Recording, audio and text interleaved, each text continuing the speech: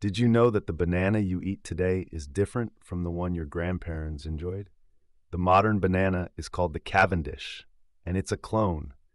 That's right, every Cavendish banana is genetically identical because they come from cuttings of a single plant. This makes them more vulnerable to diseases, but it also ensures that every banana tastes the same. The banana's journey to your fruit bowl is also quite remarkable. Originating in Southeast Asia, bananas were first domesticated in Papua New Guinea around 5000 BC. They were introduced to the Western world in the 15th century by Portuguese sailors, and today, bananas are grown in over 135 countries.